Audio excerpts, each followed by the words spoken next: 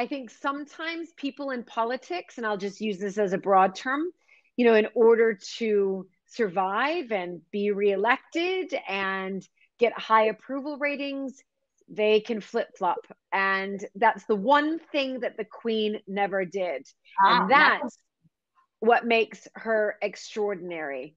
You know, But she never, what's another nice word, but she never flipped flop. She never wavered. no, she I never think that, wavered. that's And quite an interesting quality, although she never wavered, but there was no rigidity with that. And I always think about that moment when Michelle Obama sort of puts her arm out to her, which is such a violation of protocol, right? And instead of her recoiling, she simply does it back. I mean, that's very gracious. That's a high her, level of emotional intelligence. it is. And she was always gracious